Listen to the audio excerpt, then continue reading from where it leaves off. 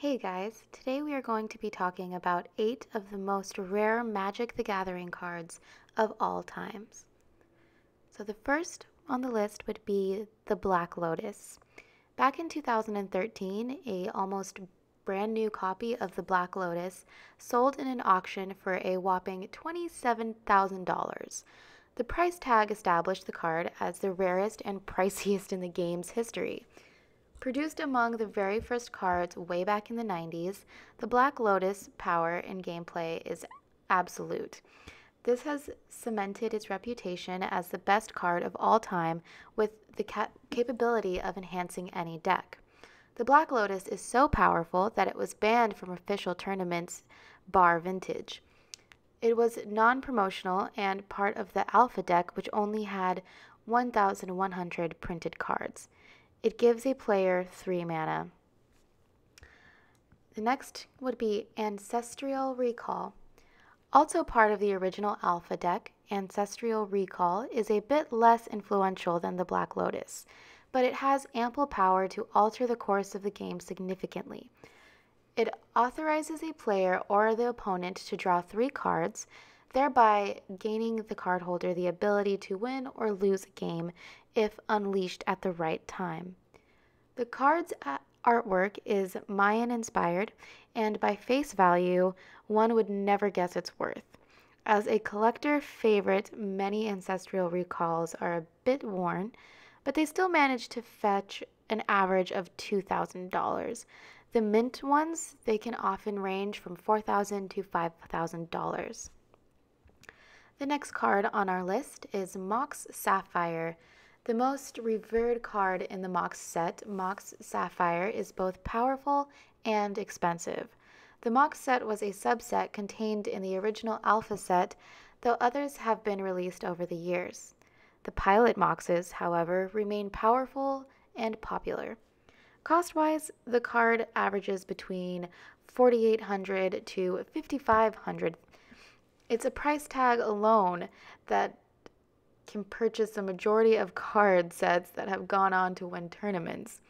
It adds 1 blue mana, which significantly empowers a player early in gameplay.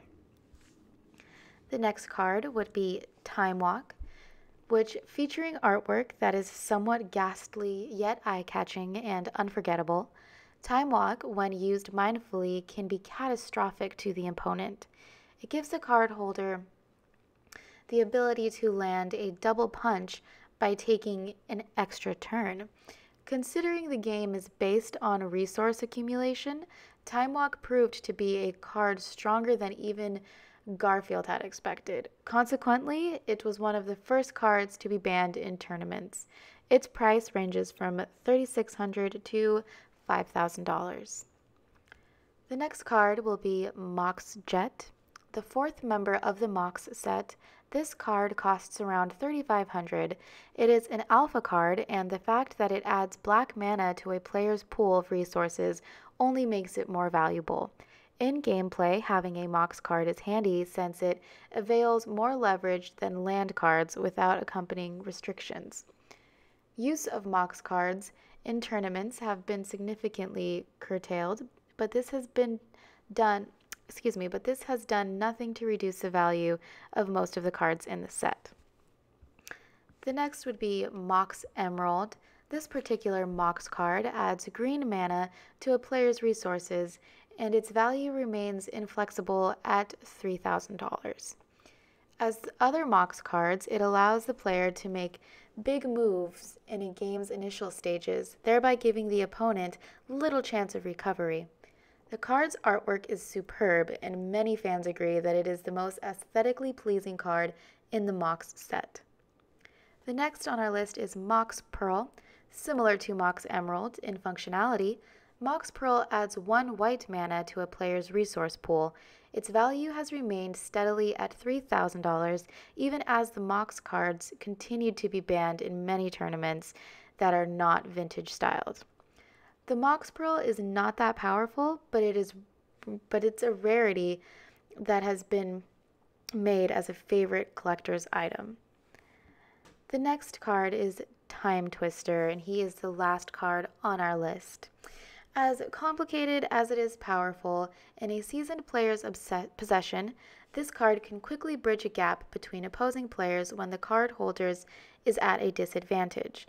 Featuring artwork that is interesting yet a tad disturbing, when played, both players have to shuffle and pick up cards afresh, which resets the game.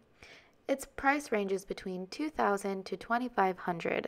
Value-wise, it is closely rivaled by Tropical Island, which is not among the original influential cards christened by the Power 9. In conclusion, you will be surprised to know that though the cards that we just mentioned are the rarest, there are many other cards with significantly high values due to their power, such as Tropical Island. For sure, owning any of these cards is akin to having a liquid asset worth a few $1,000s or a brand new car. Thanks for watching, guys, and see you on the next one.